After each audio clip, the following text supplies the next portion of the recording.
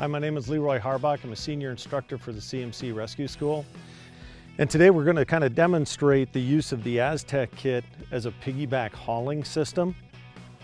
We currently have it set up as a 5-to-1 mechanical advantage with the orange pulley attached to my rope grab system. And the orange prusik cord is actually pinned up here to allow for a little bit easier reset. So as we're hauling up, we're creating slack in the main line. And in this particular case, we're using the bottom becket as our anchor of the MPD, and we're gonna cinch it up and pull the slack through the system. Prusik cord is gonna hold the system static while we go ahead and reset.